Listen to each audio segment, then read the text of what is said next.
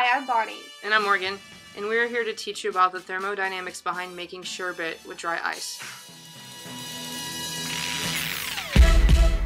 Solid carbon dioxide, commonly known as dry ice, is extremely cold.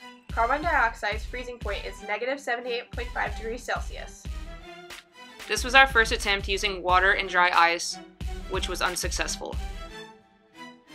We attempted to mix the dry ice and the sorbet mix together, but it turned out clumpy. We realized we needed to add a dairy product to make the consistency more smooth.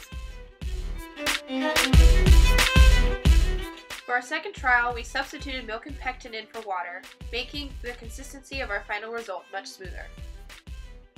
Dry ice comes in blocks, so we smashed it on the ground since we needed the dry ice in powder form to make the sherbet.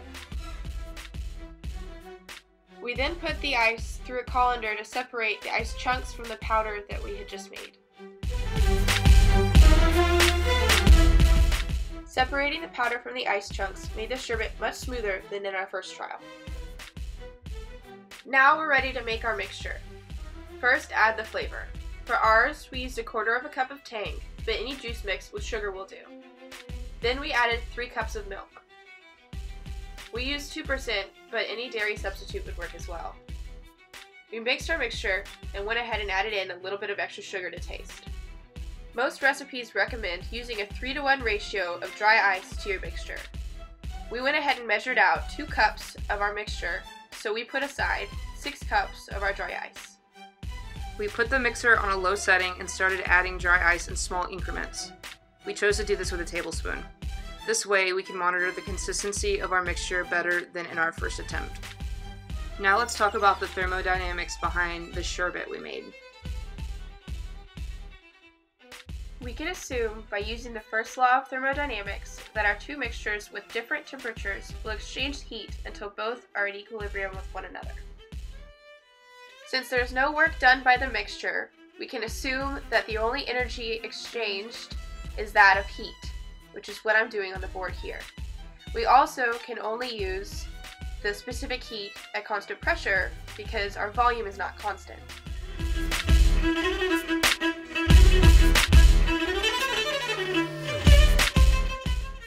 Carbon dioxide freezes at negative 78.5 degrees Celsius, while the temperature of our mixture was about 2 degrees Celsius.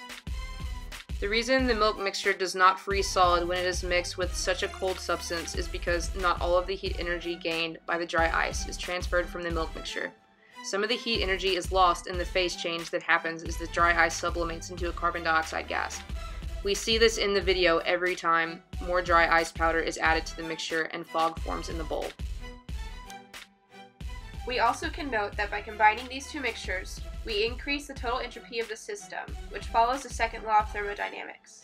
This also increases the temperature of our mixture, which allows us to eat it right after it's mixed.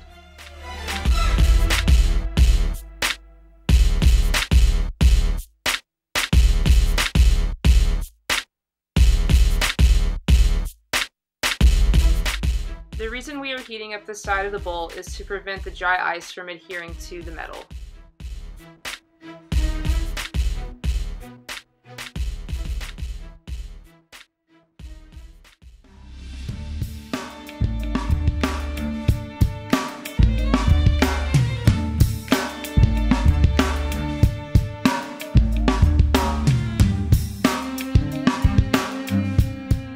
We add a tablespoon of pectin to our mixture to give it a more gelatinous consistency. This is what people use in jams and jellies.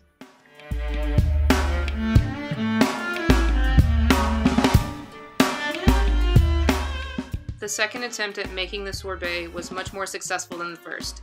The consistency was smooth and tasted much better after altering a few ingredients. We hope you found this video informational and educational. Thanks for watching.